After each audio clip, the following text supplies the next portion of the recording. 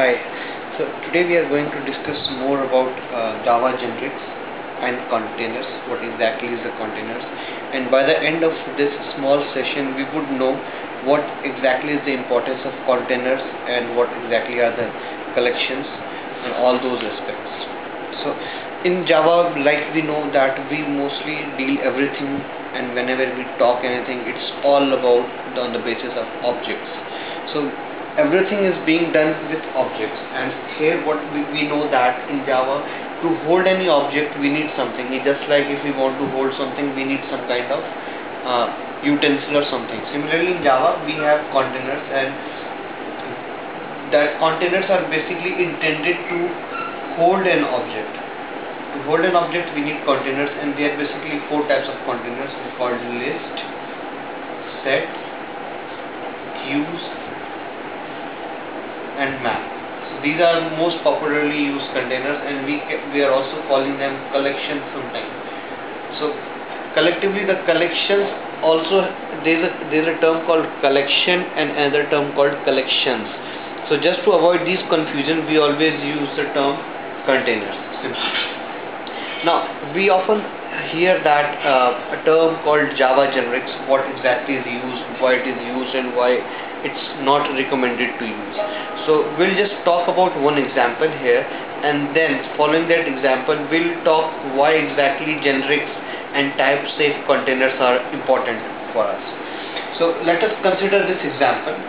I have a class called class apple, some declarations, then class orange, and there's no declaration inside that, and there's a third class called class without generic, let's say. So in this class I have my main. I'm declaring an array list apples equals new array list. So initialize my array list object. Now for I 0 to 3, apples dot add in braces new apple, apples dot add new orange. So I basically, in apples, in this array list object, I am adding the object of class apple and object of class orange. Now so I have used array list. Array list is another container which is similar to arrays, but the difference is whenever we access in array list, so I have a set of methods like add, get and id. So these are the set of methods in array list, compared to array wherein we have to use iterator every time to access something.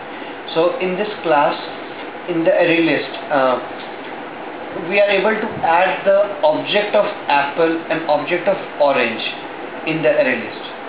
That is, if I have an array list, so in this array list I am adding the object of apple class and adding the object of orange class. So this is fine, there is no problem, and in compile time it would not give me any problem. It will clear the compilation without any issue, but in runtime I'll get an error. The error would be because in this array list I cannot store different type of objects together. So it has to be either apple objects or orange objects, but logically, because this array list never talks about the kind of objects it is going to store, it simply talks about the array list and we are initializing the object. So it's not at all checking the kind of objects I am storing, and that is bad. It's just like you are trying to store water and milk in a single container, which obviously either pollutes water or pollutes milk.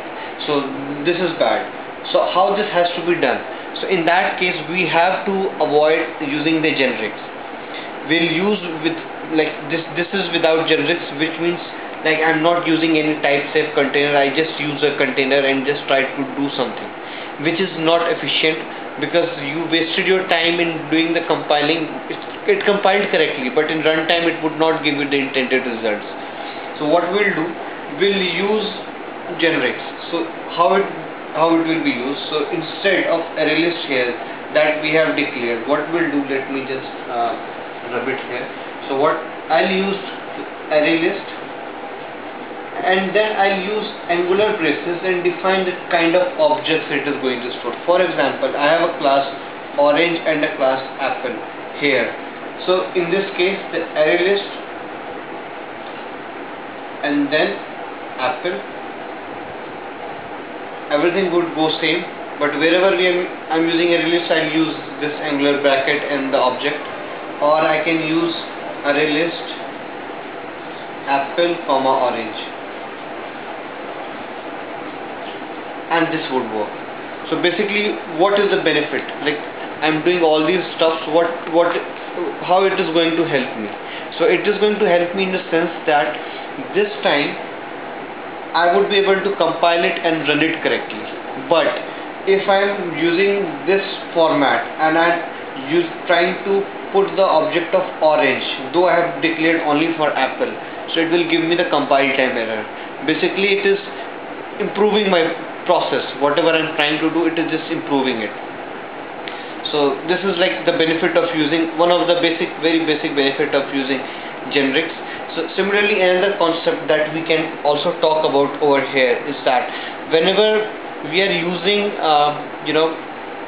a container, trying to access an object from a list of container, so actually in any container they know the kind of objects that they have. For example, if I have a list, so list knows the type it holds, it has the information, it does not need to cast it every time I call a get from the item from the list.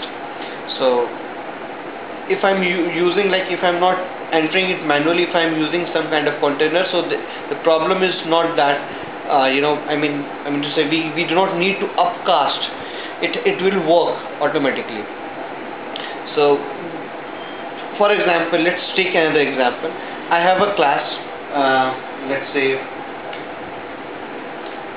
I'll use it here.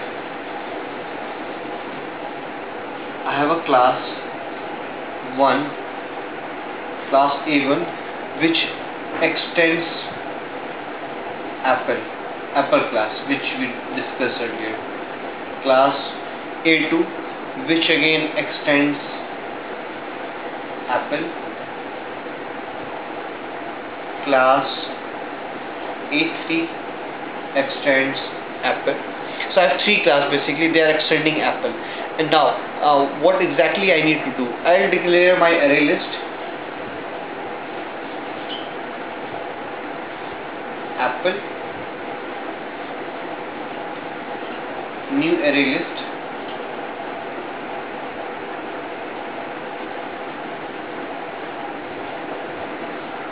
right?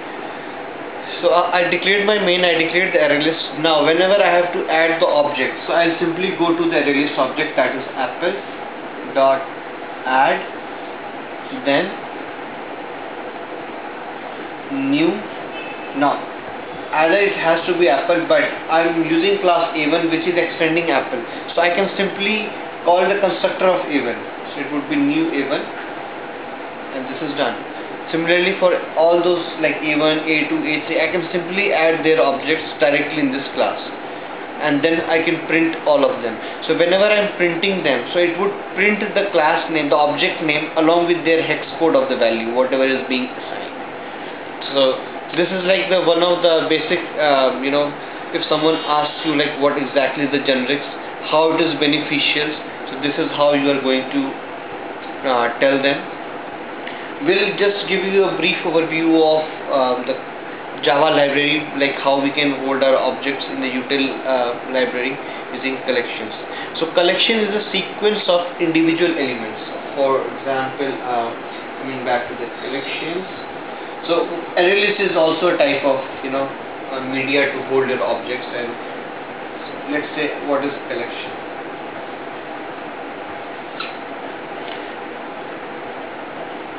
Collection is the individual elements, like whenever you have to store one element means which are not dependent on any other object, like singly or uniquely. So uniquely does not mean like two different objects of same objects cannot be stored. Obviously they can be, but they do not need any kind of association. So for example, they hold the elements singly in a way that they are inserted, they are deleted, they can be duplicate, all those things. For example, set, list, queue, etc. So these are called collections. Second is map. Map is something which stores in a form of associative array. Associative array means some kind of association. Means I have an object which is related to some other object or some other array or some kind of relation. So some kind of linked data. Then we use map. So map is a group of key value pairs, key and value pairs, and collection is like our individual pairs. So that was all about the basic idea about collections and maps and generics, which you might face these questions many times in your interviews, and I'll keep on collecting some more beneficial material for every one of you, and then probably give you some more details on that. Thank you for listening.